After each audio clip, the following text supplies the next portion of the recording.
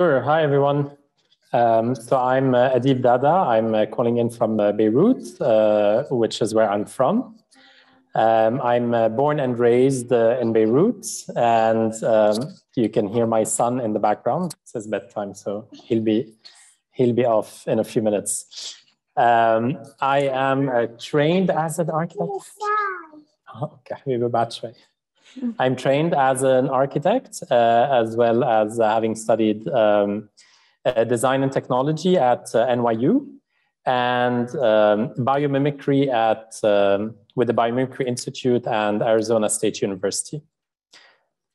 So basically today I'm going to be talking about planting liberation through building habitat for humans and other creatures to thrive. The main theme is really how can designers create conditions conducive to life, building interspecies habitats for humans and other creatures as well. So I'm going to be taking you through my approach. So as I'm trained as an architect, so it's really a building based. So, you know, what is the building approach? What does it entail to build a human habitat? What does it entail to build other types of habitat, but also how to build a narrative around the work that we are doing. And we're going to finish off on building healing habitats and finally interspecies habitat. So the other Dada is the company that I founded back in 2010. It is a regenerative consultancy and architecture firm working on urban afforestation in the Middle East. So our work spans architecture, landscape, interiors, consultancy, our forest making side, and then our research-based innovation habitat. So I'm going to be taking you through some of the challenges that we face. So at the moment, cities are not serving us well. Governments pay millions of dollars every year in environmental degradation, mitigation, and healthcare costs. We have an urban heat increase, alarming cancer rates and cardiovascular diseases, very little green space per capita. In Lebanon, it's less than 1 square meter per capita. And urban areas around the world are flooding as rainstorms are getting more intense due to the climate crisis. Temperatures in cities are rising. Forests are burning and deserts are expanding. Rivers are being dammed, and these projects are often financed as loans by international organizations such as the World Bank. Air pollution has reached very alarming levels around the world, but especially in Lebanon, which now has the highest death rate due to the burning of fossil fuels in all of the Middle East, North Africa region. The world spends $1.8 trillion every year financing its own extinction. So this is an article that appeared in The Guardian last week. And it's quoting a study where it's showing where government spending is going. And it's actually going against the Paris Accord. It's going on, a lot of money is going on tax breaks for beef production in the Amazon. A lot of money is going to financial support for unsustainable groundwater pumping in the Middle East, subsidies and government spending, which are directly harming the environment, and financing water pollution, land subsidence, and deforestation with state money. So this is directly working against the goals of the Paris Agreement and the targets on reversing biodiversity loss. So how do we address the crises of biodiversity loss, climate change, as well as human rights abuses? For me, it's about understanding our place within nature. So moving from this kind of conventional way of thinking, the prevalent way of thinking that, you know, not only humans are at the top, but actually man is at the top, and often a white man at the top, women and other mammals as second tier, and then going all the way down to fungi and other organisms. So moving from that into an ecosystem where we understand that we are nature and that we have equal rights with all of the other organisms that we share the planet with. And moving beyond sustainability into this idea of regeneration. So in our conventional approach, society and ecology are at the service of economy. So how do you transition from an economic model to an ecological perspective, where economy becomes a tool for society to be able to live comfortably within the ecological and planetary boundaries? And moving beyond sustainability into interdependence, understanding that the health of the planet, human health, and the health of the built environment are all intertwined. So again, how can designers create conditions to support other life? We look to nature to inspire a better built environment. And as this quote by Richard Powers, life took hold and shaped a hostile planet into something more conducive to life. So what if we could apply that same thinking to our cities? And here enters biomimicry. So I'm just going to give a brief background on biomimicry. It is the conscious emulation of 3.8 billion years of time-tested wisdom. So this is the time that life appeared on our planet. And organisms have evolved to mitigate and live through challenges that are far bigger than what we're seeing right now. So there's a lot of knowledge that we can learn from the natural world. So for example, nature needs only 2 kinds of polymers to create these beautiful underwater ecosystems. And humans have created more than 350 kinds of polymers to make up our landfills. So how can nature be so elegant? Again, in the desert, termite mounds. So these are termite mounds. They require 0 fossil fuels to keep their buildings, their structures, within 1 degree Celsius all year round. Whereas our cities require 20% of the world's annual energy use to keep our buildings within 1 degree Celsius. So how can we learn from these teeny tiny organisms? In essence, human systems are still simple. They haven't matured, whereas biological systems are complex. We follow a linear flow of resources instead of a closed loop flow. Human systems are wasteful instead of being zero waste. They're centralized and monocultural instead of being distributed and diverse. They're fossil fuel dependent instead of running on solar income. And they are extractive instead of being regenerative. So gonna briefly just go through some of our architecture work just to show how we apply this thinking. And the idea is, what if our buildings were safe and regenerative, free from toxic chemicals, and beneficial to the surrounding communities, considering the whole life cycle of a project, its functionality, quality, and therefore the experience of its users? So one of the really interesting references is the living building challenge, because I really found like a lot of overlap between. So it's a building. It's the most. It's the toughest building certification out there, and I found that it had lots of parallels with ideas from biomimicry. So the idea is that how do we restore? So in any built project, how do we restore a healthy interrelationship with nature? How do we create developments that operate within the water balance? How do we rely only on current solar income? How do we create environments that optimize physical and psychological health and well-being? How do we endorse products that are safe for all species throughout time? How do we support a just and equitable world? And how do we celebrate design that uplifts the human spirit? And in biomimicry, there are 3 different levels of emulation. So we are not copying nature, we're emulating nature. So the easiest, the simplest way of emulating nature is form. So for example, emulating the form of a flower for a certain project, emulating process, or emulating systems. So what if our buildings could act like a tree? So in a tree, leaves, they have so many different functions. They cool the air through evapotranspirations. So what if we think that our building skin can actually be doing some of those services as well? Leaves also filter air pollution from the air. They absorb sound, they block rainfall, they provide shade, they reduce wind speed. The roots provide habitat for birds, mammals, and insects. They also stabilize the tree, stabilize the soil, and prevent erosion.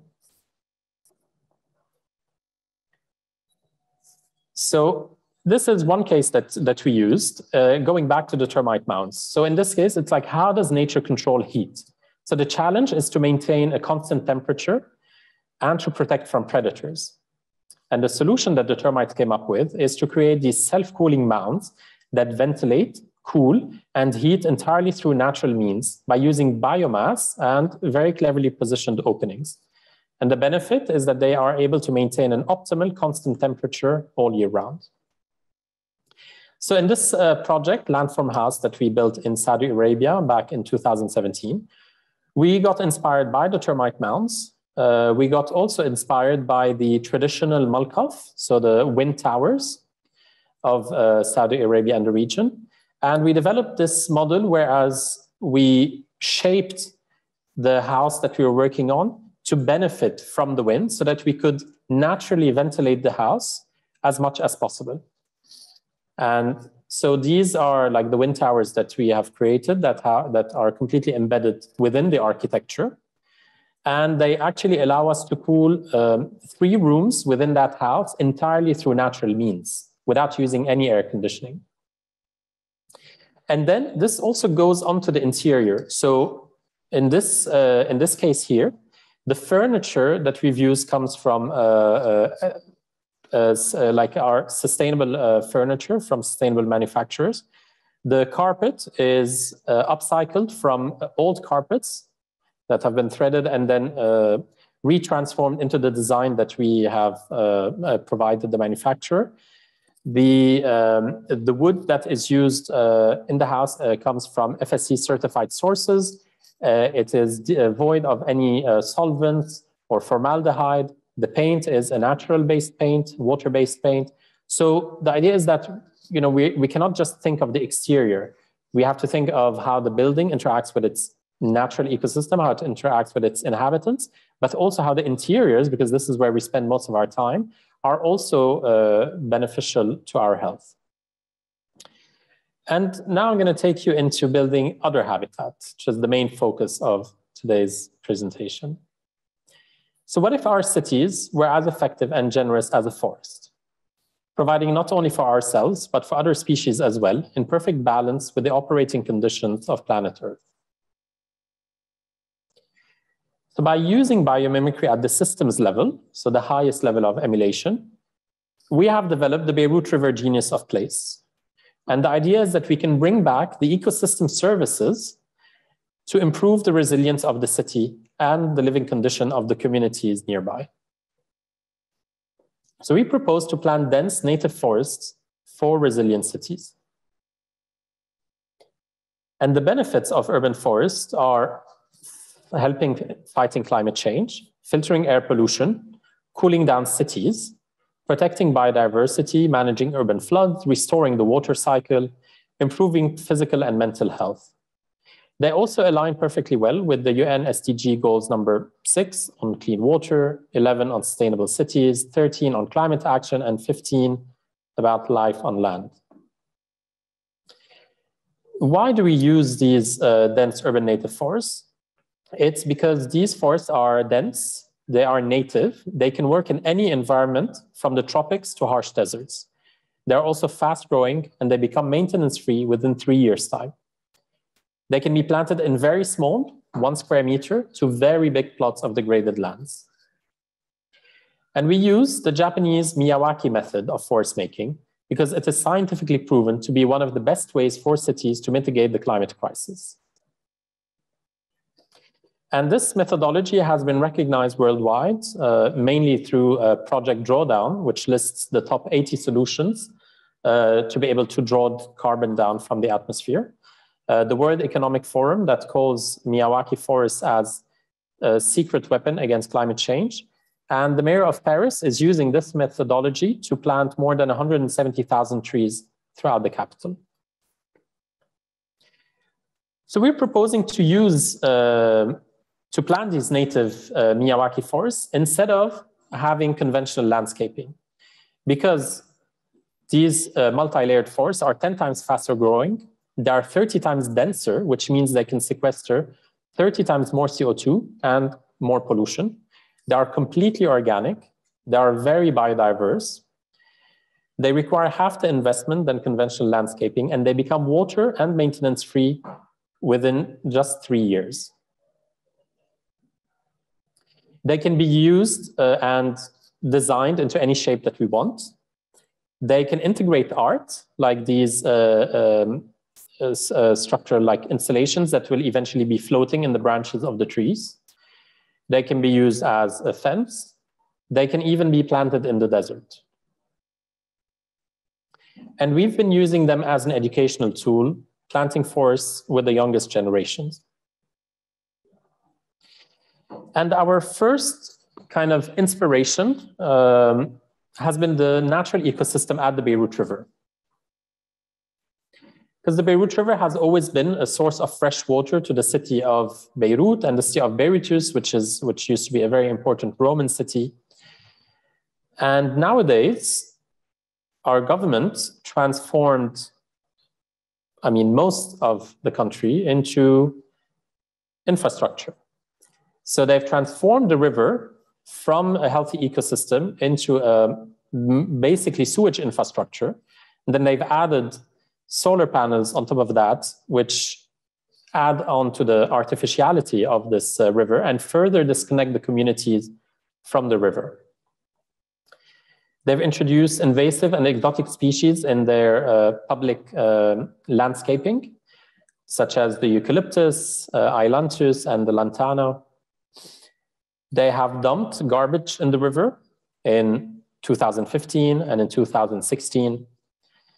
And this is the peak of the trash crisis that we had. So this is about a 20-meter high trash mound over several kilometers in the concrete riverbed in 2015.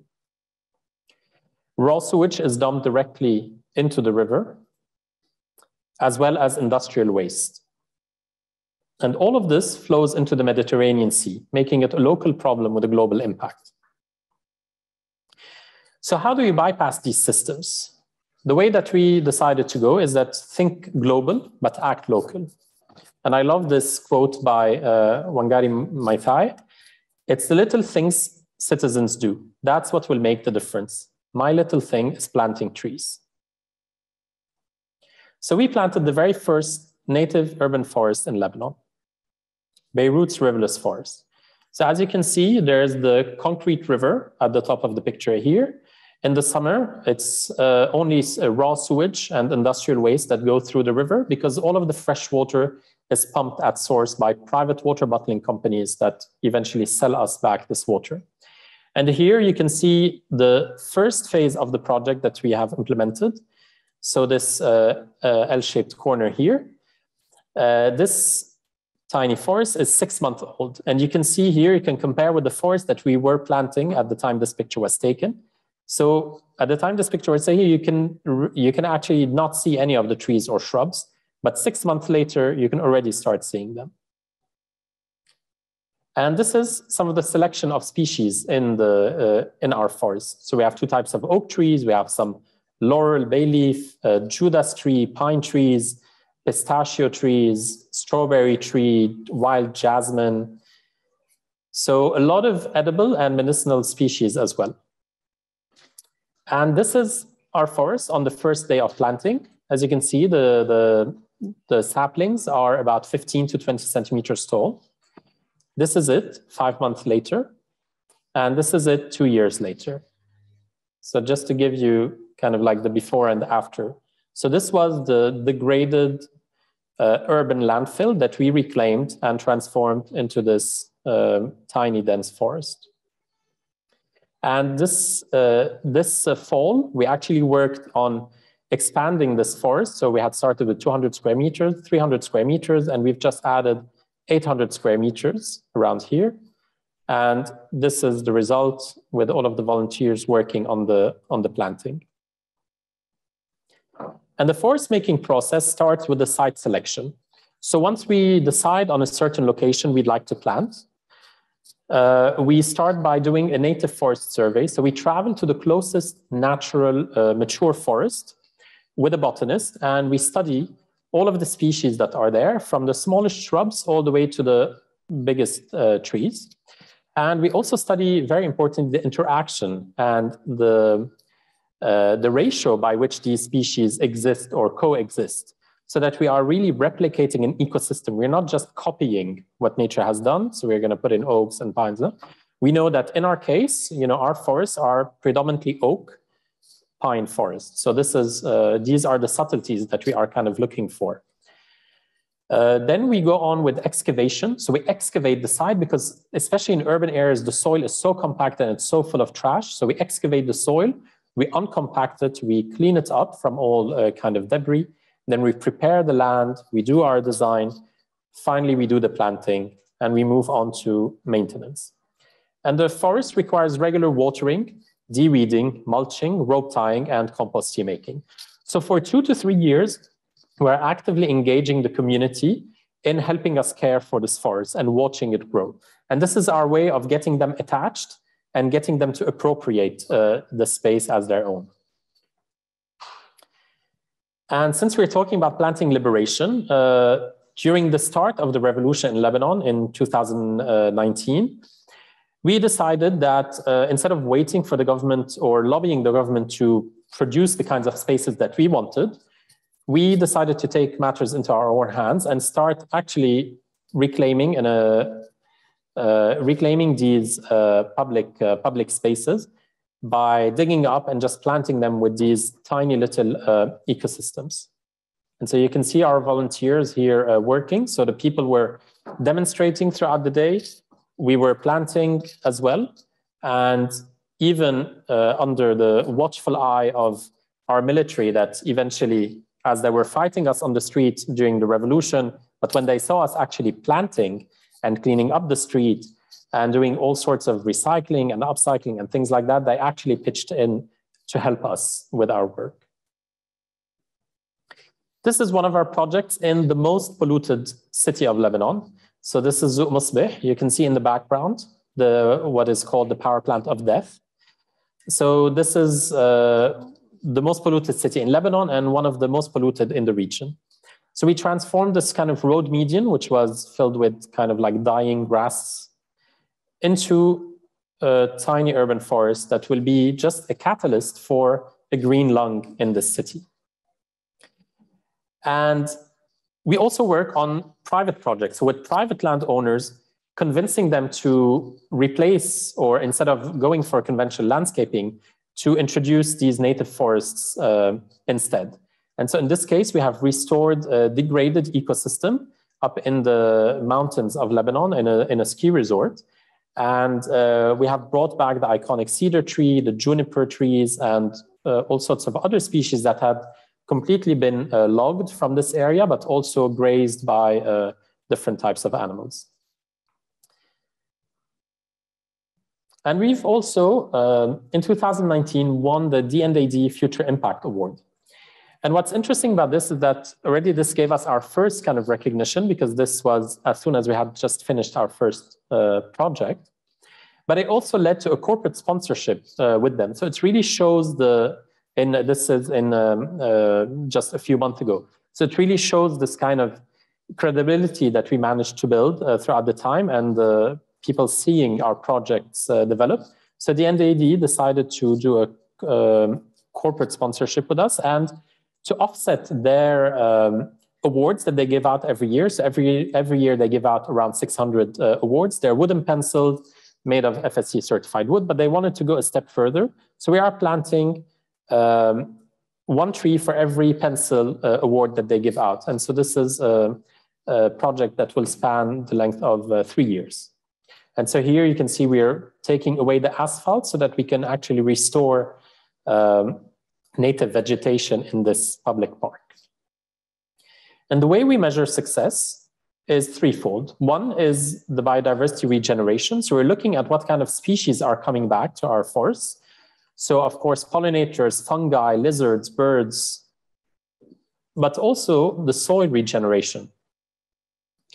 So we can see how the soil, which used to be dead, which used to be devoid of life, just in 6 months' time is transformed into this rich brown soil, and we can start seeing earthworms and all sorts of microscopic activity happening in the soil. And what's very important is that a healthy soil can actually sequester a great amount of CO2, much more than the forest itself.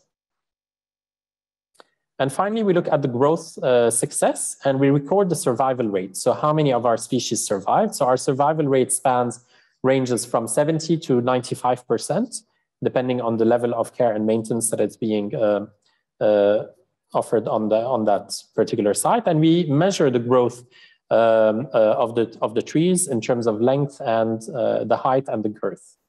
So we keep this track, and of course photographic evidence as well. So I'm going to talk about building narrative, and here I'm going to kind of take a step back and start talking about green colonialism, because this is something that we face here with the case of the eucalyptus tree. So this is a post from the Slow Factory. Eucalyptus trees are symbols of colonialism. So this is a very charged notion, but actually, so because this case applies in Lebanon, but in general, white colonists planted eucalyptus trees all over the world. So they had various reasons for doing this. Beauty, changing the type of ecosystem to something that they were more used to, a fast-growing fuel resource, but it was also used to dry up the swamps.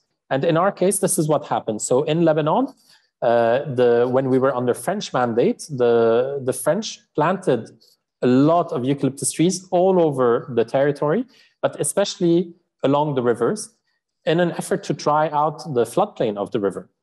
And this ended up, this species of tree ended up turning into a very aggressive invasive species, because eucalyptus is a very thirsty tree, and it increases the effect of water scarcity in areas like Lebanon, Palestine, and Kenya.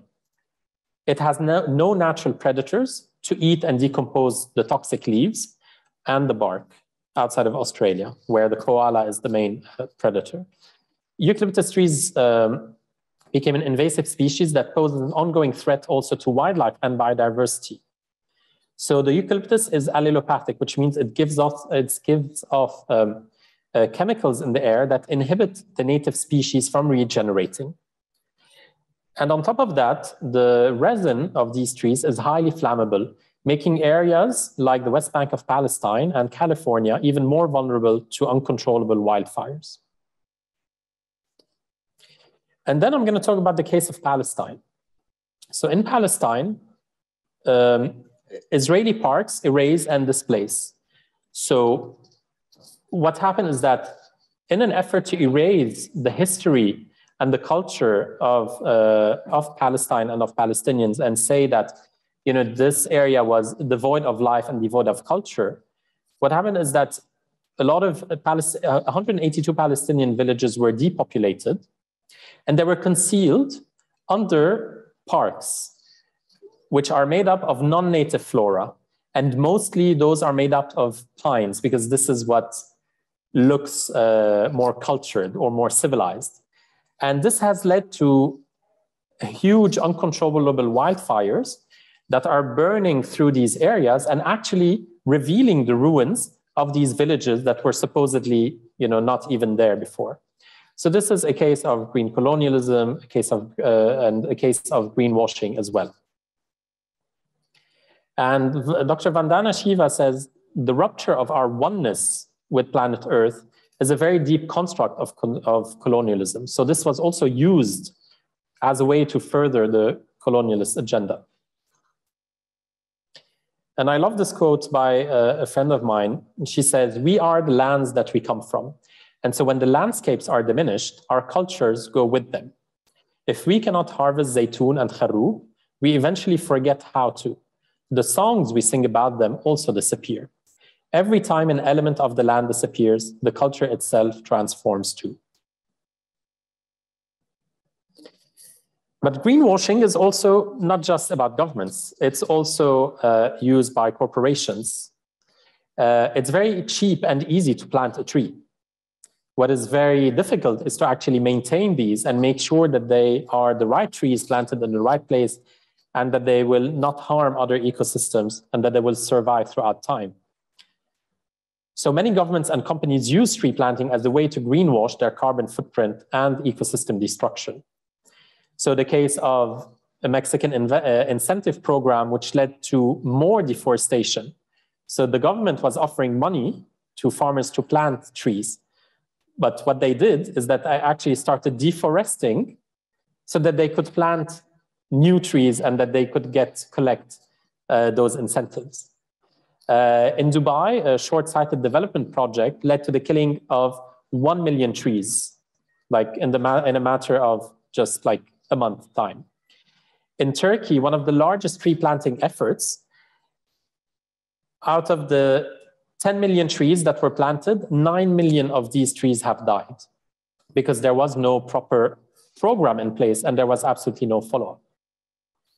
So indigenous land stewardship is a critical part of the solution to this imbalance, as are tree planting efforts that prioritize native species and continued care for the seedlings, at least for the initial 2 to 3 years that they need to become self-sufficient. It is far more labor-intensive to take care of those trees and cultivate them into a thriving forest. So we do these acts of indigenous resistance. So healing land to restore balance for all life forms. So part of this resistance to colonialism is the rehabilitation of the land for the sake of restoring the balance for all life forms, but also healing from the trauma inflicted upon the land and upon people. So this is us planting a really teeny tiny forest just to show, with the background of this power plant of death, so that we are able to kind of like have this narrative and have points of discussion with shopkeepers and people passing by in their cars and things like that. So it's not just about the physical effect of the forest, but the narrative is also very powerful. So I'm going to show you a short documentary that was just released about our work that will introduce the context of Lebanon and also the projects that we have been working on.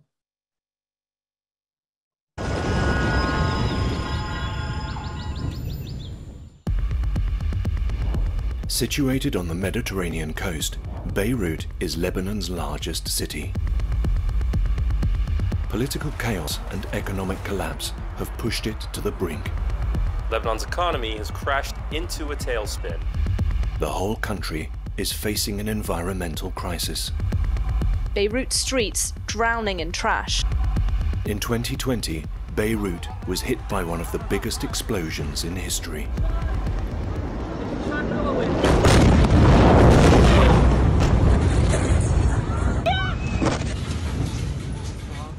3,000 tons of incorrectly stored ammonium nitrate exploded in the port, flattening a huge part of the city.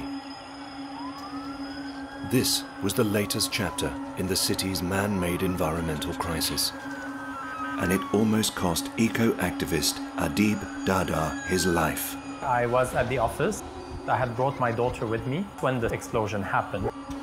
We heard the sound, and instinctively I punched over my daughter. The ceiling collapsed on us, but I had to literally pull me out from under the rubble. Adib's daughter was fortunately unharmed, but in protecting her, it turned out he'd broken his back. One of my vertebrae was completely collapsed. Narrowly avoiding death and paralysis, Adib felt his efforts to cleanse the city had come to an end. I was lying in bed and there was nothing that I could physically do. Then after a few days, I felt re-energized, and I actually felt how important it was not only to continue the work that we were doing, but to really ramp up the campaign and really scale it up. Adib Dada is the leading voice in a green movement. He and his team are fighting pollution with tools and native saplings. This was a great way to lead our green revolution, not by complaining about what the city had become, but actually showing how we wanted the city to look like. Beirut has very little public space, let alone green space. Lebanon has the highest death rate due to air pollution in all of the Middle East. This explosion definitely added to the toxic load of Lebanon. A cloud of toxicity took over the city and went up into the mountains. Adib and his team are healing their broken city by planting trees in the urban center which will grow into tiny forests with the pioneering Miyawaki method, developed by botanist Dr. Akira Miyawaki in the 70s for Tokyo, the densest city in the world. Learning from international experts, Adib mastered the art of mimicking larger forest ecosystems on a smaller, tightly packed scale. High-density planting promotes faster growth, so being 30 times denser means that they can reduce 30 times more pollution from the surrounding air.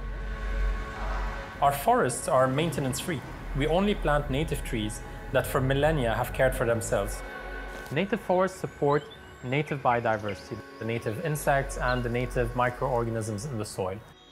Adib began by planting the first mini forest alongside the most polluted part of the city, the Beirut River.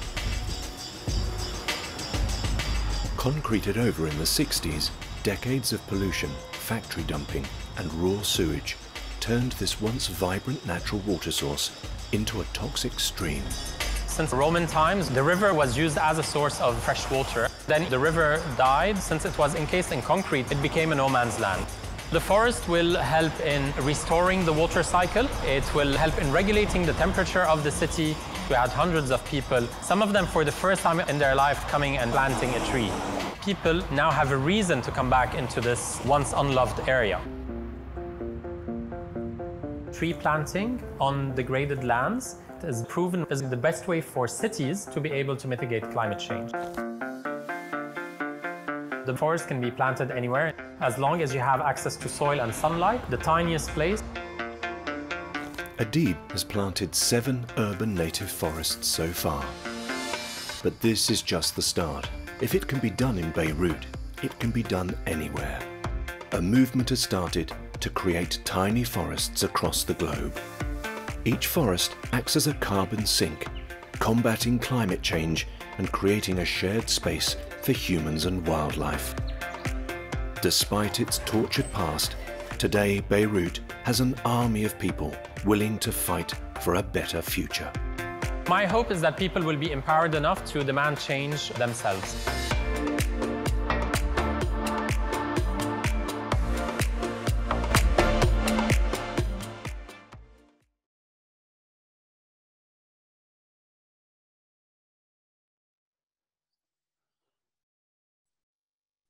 And so after the explosion that happened on August 4, 2020, we shifted a bit kind of the approach of our work.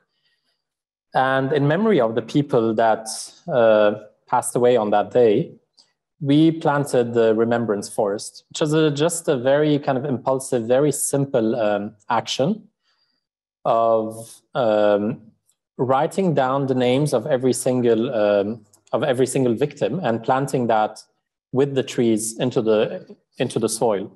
And now the idea is that the families of the victims have a place that they can come and just watch this forest grow.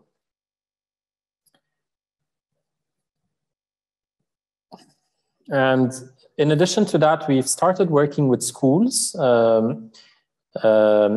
So we've started working with an organization that is restoring the playgrounds of schools that have been destroyed by the blast. And we started helping them and introducing tiny pockets of forests in those playgrounds. So the playgrounds are mostly concrete. And so we come in, we destroy the concrete, and then we turn little patches into tiny forests. So this is one of our projects. So about 50 species of trees and shrubs are planted here for the children to be able to watch them grow. And another way that we use is through culture and art. So we started this program in a partnership with Temporary Art Platform. So Art, Ecology, and the Commons is an interdisciplinary program to bring artistic and ecological practices together and build a community around Beirut's riverless forest. So our first edition was a 10-day-long festival within the newly planted forest, where we had environmental film screenings happening every night, where we had temporary and permanent art installations, such as this one, a river eulogy by artist Cherwel Samuel Aoun, which reads, here lies that which was sculpted by water. Beirut River, died in 1968. Palestinian artist Mirna Behemie did a water feast. So inspired by the Armenian water festival that used to happen on the banks of the river when the river was still natural, she did this, organized this water feast within the forest where she picked leaves from all the different shrubs and trees, and she distilled their water and created different water cocktails from them. So a different way to enjoy the forest. And artist Petra Serhal did actual physical healing waters and massages and things like that from recipes that she learned from her grandmother. Again, using the species, the medicinal species from the forest itself. So our initiative, The Other Forest, is a nature-based tool for ecological and social regeneration in cities and beyond. By implementing urban afforestation, we can regenerate degraded leftover lands into a shared space between humans and native fauna and flora, tackling urban flooding, reducing pollution, and urban heat island effect at the same time. Essentially working with nature to transition our cities to healthy and resilient communities. Reclaiming degraded land as public space, regenerating ecological systems, and social connections. So far, we are at 10 forests and counting, reclaiming over 3,600 square meters of degraded land, planting more than 10,000 trees and shrubs from 26 different native species, having the help of more than 800 volunteers and winning over 5 awards. So how do we bring it all together? How do we get all of these things working together? So for me, planting is a political act. The act of reclaiming degraded lands is a political act because the system in place, I'm not just going to talk about government, but the system itself assigns value and gives, let's say, more value to, let's say to fossil fuels or to man-made objects than it does to nature. So how do we reclaim this nature that has been deemed as unvaluable and that has been left to degrade or actively destroyed? So reclaiming this, healing it and turning it back into a natural space, into a public space is a political act. And the power of civil society is really strong, and it can be seen in, so kind of referring back to one of the other rivers that was saved. So in Bisri, in Lebanon, so a project that was funded as a loan by the World Bank, but under the enormous pressure of the revolution and actors of the civil society, the World Bank finally announced the withdrawal of its loan for the Bisri Dam. So this had never happened in Lebanon. So this is really kind of shows the power of the people. So let's bring our waters and earth back to health. This way we can begin to come together as a cohesive society, the common stewards of this earth. Thank you very much. I'd like to open up for questions, comments, anything that you'd like. Adib, this has been so beautiful. Of course, I was completely crying during the video. We don't have a lot of open questions in Q&A, so I would love for you to maybe talk a little bit more about the collaborations you briefly mentioned at the very end with the water. And if we can go back to them a little bit and see what other projects are around that are merging art and let's say ecology and that are in Lebanon, and just tell us a little more, because you went through them quite quickly. It's been such an interesting lecture overall. Especially I was reading the chat when you were also talking about the architectural spaces that you created in Saudi Arabia. Maybe we go back to that as well and talk about from the landscape of biomimicry and the observation of nature, and how from that observation you all made some design decisions, let's say, and it wasn't the other way around where you're like moving from an aesthetic into, well, we want this aesthetic, can you please make it work? And it's something I've been writing a lot about when I talk about ecosystems over aesthetics, and ecosystems first and aesthetics follow, and the aesthetics of sustainability as well, because you would have to have some compromise, but not that many. So from these, so first let's talk about the community's work, or artists within the community that are bridging ecology and art. And then let's go back to that project in Saudi Arabia. And for those of you who have questions, please use the Q&A. We're starting to have a little bit more questions right now, and I'll get to them as soon as you're done explaining these two things. Yeah, of course. I mean, so this... So since the beginning of our project, we started working with Temporary Art Platform, which is founded by curator Amanda Abi Khalil. And we've had always kind of like the same outlook on public space and common space. And when I explained to her the project that we were doing, we decided that since the beginning, so the first time that we planted, we actually invited so the team from A-Forest, which are one of the leading teams doing afforestation, Miyawaki afforestation around the world. So we invited them to come to Lebanon. And we actually held a workshop. So instead of just ourselves, like me and my team, learning this methodology, we actually opened it up to 15 people from the community that we sponsored to be able to attend this. So people had to apply by writing a letter of intent. And so we selected, 15 people from all different sorts of socioeconomic backgrounds. And so they all came together. And with Temporary Art Platform, we invited 2 artists that were interested in these ideas. So Sherbil Sami Al-Aoun and Amar Fakhouri. And so both of them actually went through the 6-day intensive workshop, which was, partly was in a classroom, but most of it was actually in the field, visiting the forest with a botanist, learning about the native species, and then learning about the way of cleaning up the site, of planting, and of taking care of the forest.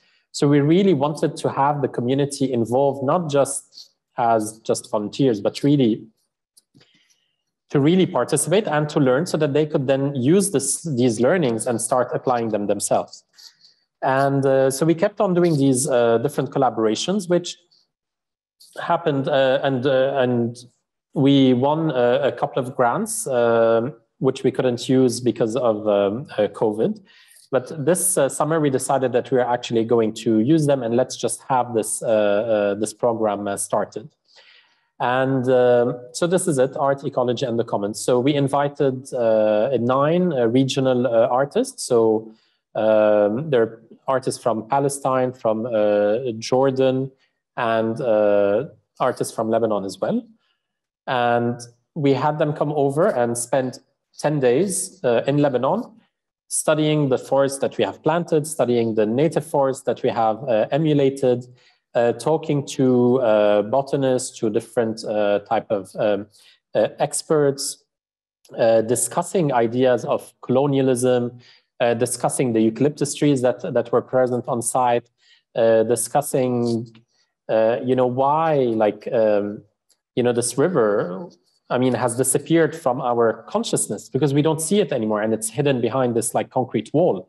So what are the different ways of bringing the people back so that they can rediscover the river, however dirty it is, but at least it brings a sense of awareness, and it gets more people interested in understanding the history of the river, and hopefully to actually decide to do something about it. And so this is, and so what I showed here is just like a sampling of the things that were done. There were, interventions on billboards. Like at that time, the economic crisis was at its peak. So all the billboards around Beirut were empty. So a couple of artists, Christian Zahar and Amar Fakhouri, took over one of the billboards and actually flipped it from its vertical position to a horizontal position, and added a staircase. So people would actually walk up the staircase, and then they were framed by the frame of the billboard, but they're actually using the billboard as a terrace. So they were gaining a higher viewpoint that they could see the river, and they could see into the river, and they could also see the forest from above. So, kind of like these really interesting interventions. And also Rana Haddad and Pascal Hashim, who took over the intersection at the corner of the forest, and they blocked it with their physical bodies, with tables and chairs that they brought. So they brought the traffic to a standstill. So they were reclaiming the street itself. And they had this beautiful, very poetic performance with charcoal, so wood that had been burned for various kind of like, reasons. And so the fragility of those and kind of like dancing with them and dropping them and having them shatter into pieces. So kind of hinting to the fragility of our economic system, our short-sightedness, but also the fragility of the ecosystems that we are working with. So that was a really beautiful project. And then with the Metropolis Cinema, we had almost 10 days of screenings that were happening inside the forest itself. Wow, that's so beautiful. I can't wait to talk to you about another project that we are working on and looking to create in Lebanon. So that feels super aligned with everything. And now we have 18 questions in the Q&A. Maybe we address those before we go back to the project in Saudi Arabia. Leila Ferrali, hi Adib. I wonder if you could share about traditional building practices in the Levant that naturally fall into so the Leila is the quote that I read. Earlier, the Zaytun. So this is, hi Leila. Hi Leila. Leila is also in chat. Leila is asking, I wonder if you could share about traditional building practices in the Levant and naturally fall into the biomimicry or regenerative building philosophies. Lots of different practices, but basically the idea of using earth as the main material, because this is what was abundantly available, and it has a very high thermal mass. So in the Levant, where we have hot and dry summers, this became like a really important building methodology. And this was used in different forms, from excavating into the earth to making brick, whether it was fired brick or unfired brick. So in Egypt, for example, they had these unfired bricks which they were using, and that architect Hassan Fathi also extensively used and researched. So I would suggest you look into the work of Hassan Fathi, for example. But also like using earth as rammed earth. So similar to the way concrete is, to the way that concrete is used, but instead of using cement, using earth and clay and different types of straw and husk and things like that go into it. And so this is all inspired because our ancestors were looking at the natural world around them. So inspired by anthills, by termite mounds, by even birds. There are some birds that use a natural type of concrete to build several story nests. So all of these references, or let's say inspirations that were used. Thank you so much for that. It's so great that, traditionally we used all these natural elements and we're so close to nature, and because of said modernization. And if you even look at the architecture of modernism, it's basically like designed for death, exactly like the concrete, the use of concrete, the use of all these materials that are so not in harmony with nature is directly associated in architecture and in design with the rise of modernism. So when we're so eager to be modern, right? It's also, especially the Middle East and Lebanon has been very much sort of amazed by this idea of European modernism, like it's basically above everything else. When we are running towards this idea of modernism, it is also running towards the idea of designing for death rather than designing for life. I just thinking out loud here with you, feel free to chime in as I pick another question.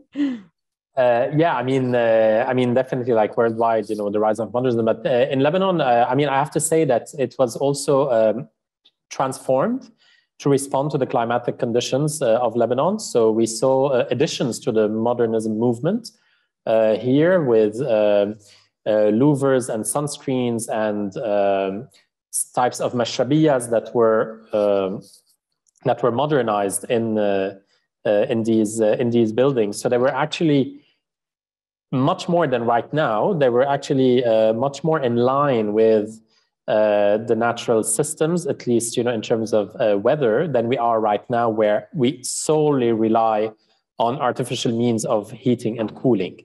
And, you know, like we close off, like in Lebanon, you know, now there's, it's by law, you can close off any balcony that exists. So now what developers do is that they just automatically close off the balconies. So Beirut went from being a city where people lived, because we have many months throughout the year where it's really pleasant to be outside.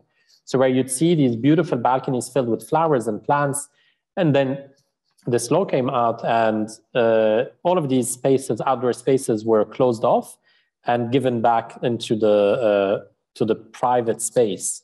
And so you don't have that interaction with the street, you don't have that interaction with the air outside, and you lose all the types of vegetation that was there, and that's really sad.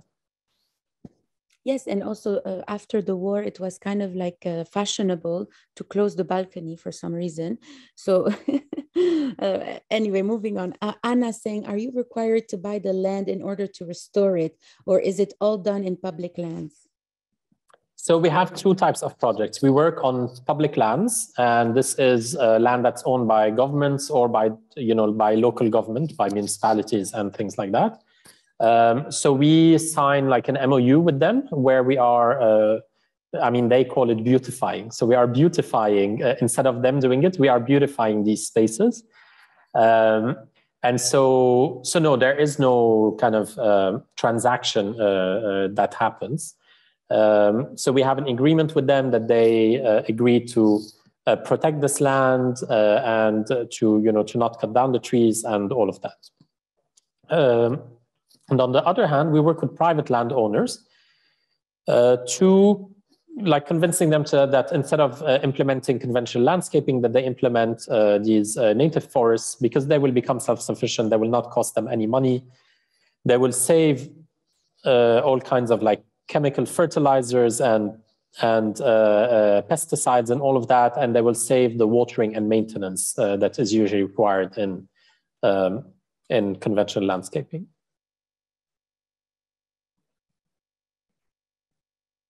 Next question would be, how can we start our own native urban forests?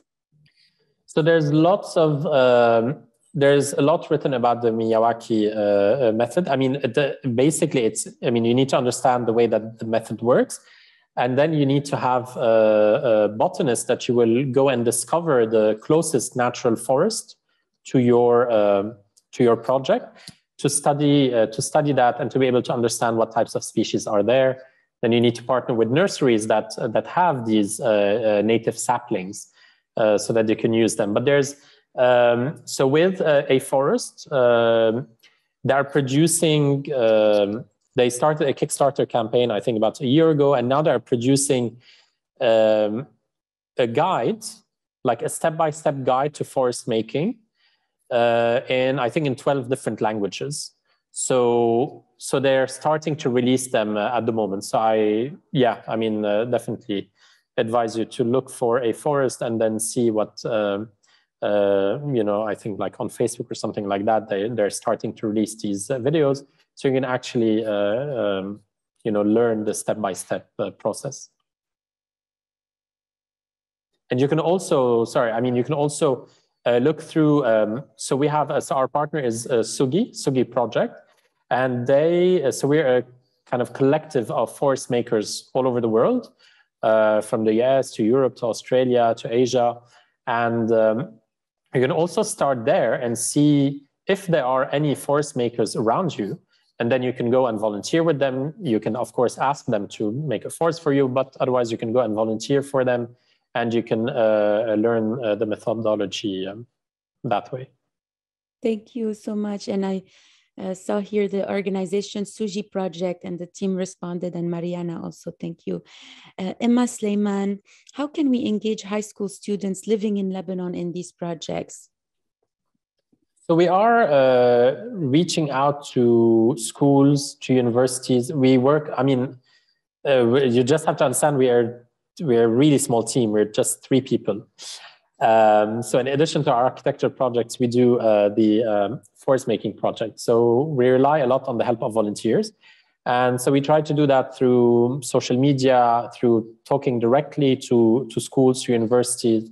So sometimes it's difficult to get to the right people.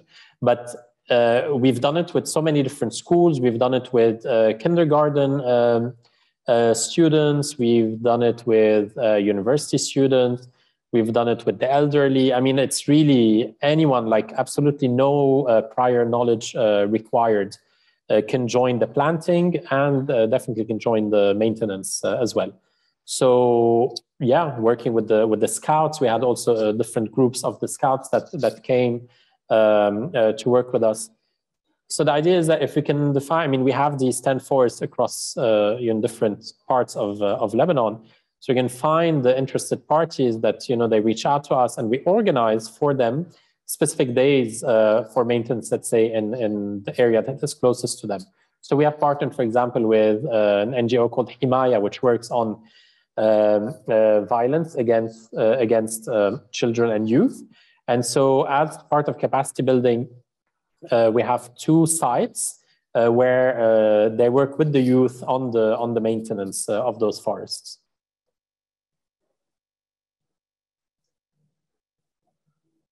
I can't keep up with the chat. So there's FFF Lebanon. Yes, Fridays for Future Lebanon. Fridays for Future. The local chapter Got it. of Okay, Fridays for Future Lebanon. Thank you. Okay, Audra Mitchell is asking, I noticed that remote volunteering and academic research are needed. What would be most useful in this regard?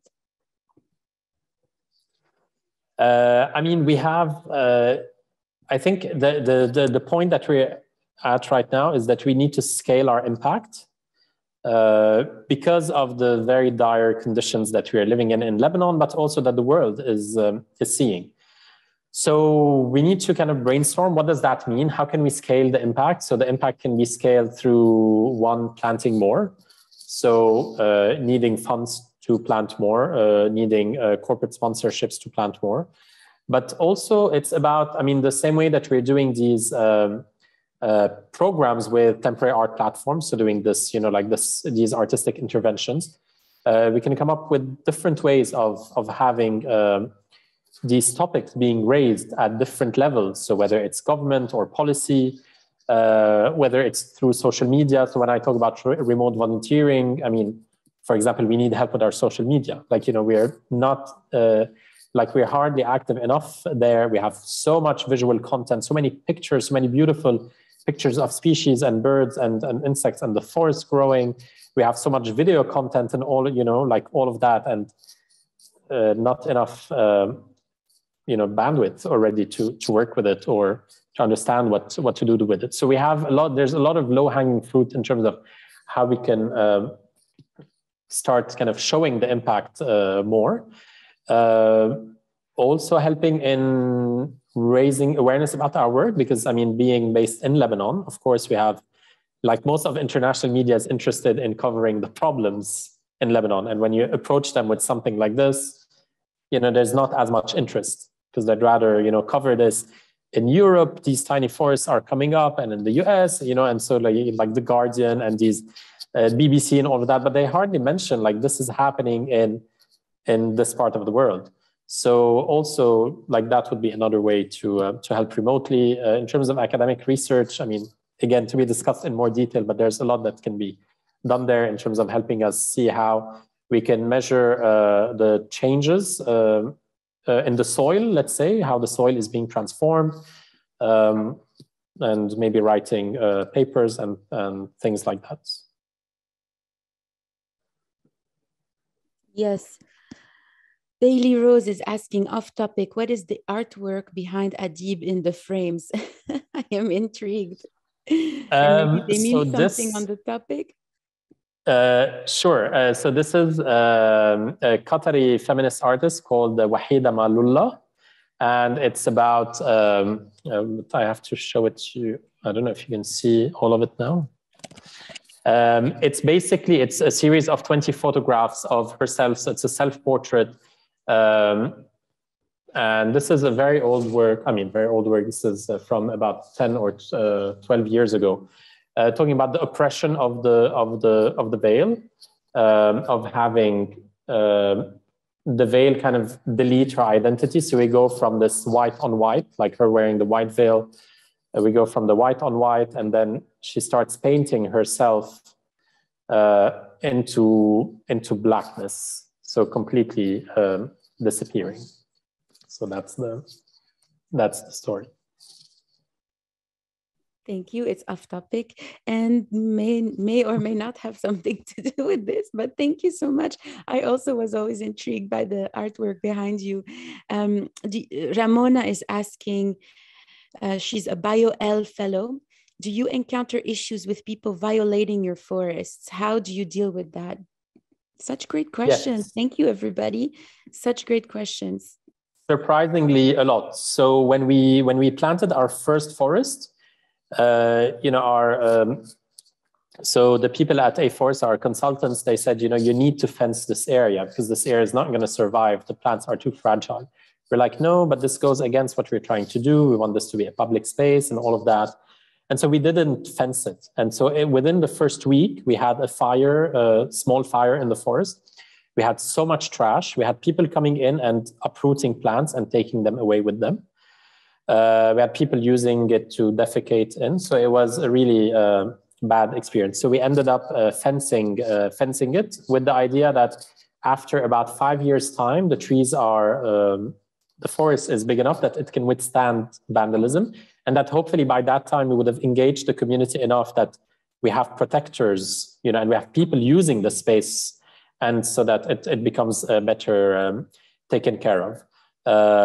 So yeah, definitely lots of vandalism. In one of our other projects, we have kids that jump over the fence and they take away the sticks, they break them, they trample the plants, they uproot the plants, and then they just leave.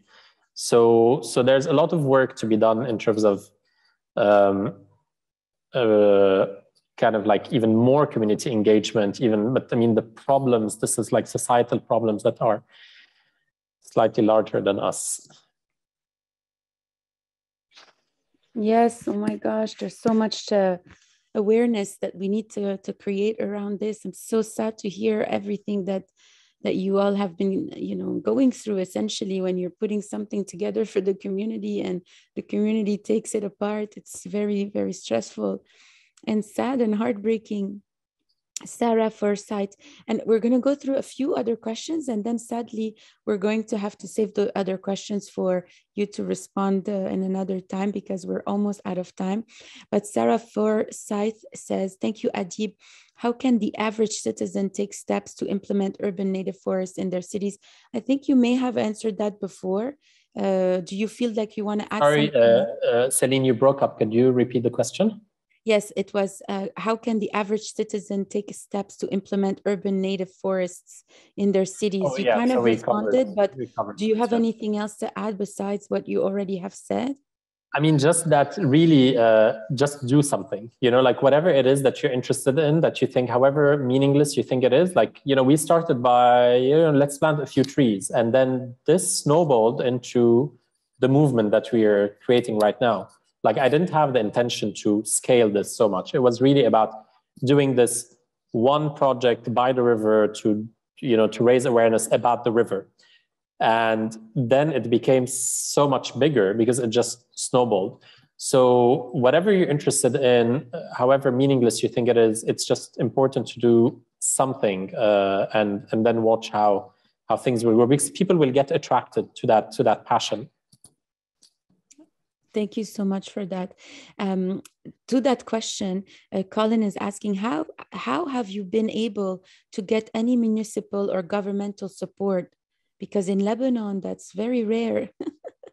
Zero. Okay. So how did you do it? So the way that, okay, so a bit of a back kind of like story. The reason why we started with the Beirut River is that since 2013, when the government decided to put these solar panels on the river, and I was against that, I kind of like sent a letter to the different ministries, kind of urging them to reconsider. Because instead of, like all over the world, rivers are being renaturalized, and here we are adding like more artificial things onto the river. Something that's great, it's renewable energy, but there are so many rooftops over Beirut all over Beirut that they could have put these panels on. And I dug into it, and it turns out that actually, there's obviously a lot of corruption in Lebanon. So the project itself cost 10 times more because of the concrete structure that needed to span the width of the river so that they could install the solar panels. And this is where you can make money. It's by, So it became clear that this was like a project. The location was chosen for very specific reasons. Anyway, so I had been fighting this project, and so I was doing that for 6 years, coming up with different plans all over the river, renaturalizing the river, doing lots of different urban interventions like urban acupuncture, and kind of screaming and shouting, like, this is the river and we need to do something about it, until I went through a burnout in 2017, 2018, and I just stopped because I just couldn't handle, like, it had become so much, and nothing was happening. It was so intangible. And when my wife got pregnant, I've kind of had this kind of kick of energy again, because I was thinking, if I'm not doing something about it, like, I can protect her. We eat organic food, we grow some of our own foods, we do, lots of things. We don't use any chemical products at home. But I couldn't protect my kids from the air that they're going to be breathing in the city. And so, so this is one of the ways that led to us actually planting that forest. But what I wanted to do is that I wanted a project that was very tangible, that people could get behind, and that was also very uncontroversial. So this is why, like, this idea of so a friend of mine, she's the founder of Sugi Project. So she's the one who actually approached me and said, what, I know you've been working on this project, and let me connect you to Shubendu from a forest. Let's start this project together. And that's how it started. So it became so easy because planting a tree, first of all, is not seen as something like from one side or another, not seen like as like partisan or religious or anything like that. So all different groups like could get behind this idea. People could just come and just take selfies of them planting a tree, or people could come and actually learn a lot more and be a lot more involved. And that's why, for me, it's a very political act, because we're doing this without needing to approach higher levels of government.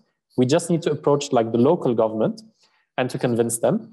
And we're reclaiming these degraded spaces. So we start with the fact that we have no support. We just need this agreement with the local government to say that we can use this land. And through Sugi Project, or through donations or corporate sponsorships or all of that, this is how we raise funds, or through grants that we've won and such. And we use the help of volunteers. We ask from the municipality to water, but that's it. And they don't necessarily always do it. So that's why our success rate sometimes falls to around 70%. Because the watering is not done properly, but that's too much for us to be able to do. So that's the only thing that we ask them in terms of support. But even then, when we're not asking them to pay money, when we're not asking them to do the work or anything, it's very difficult to get their approval, because they actually just don't care. So the Beirut River Project, we are very lucky because that particular mayor is very open to our ideas. And he's let us, we started with 200 square meters. We're now at 2,200 square meters in that location. And now he's just given us approval for another 10,000 square meters along the river. So it's when you find these kind of partners that makes it easier to continue. Yes, there was someone asking effectively about funding in one of the questions, so I'm going to pass. There's too many questions actually, and we need to wrap up in a few minutes. One of them that caught my attention, and of course, feel free to click on Q&A, and see for yourself if there's any particular question that caught your attention. Adib, you can stop sharing your screen so you can have more freedom in navigating, but it would be nice if you chose the last question. So, you know, as you are looking through so that. Much pressure. Huh? So much pressure. No pressure. Last question, Adib. Someone asked you, what's the origin of your last name?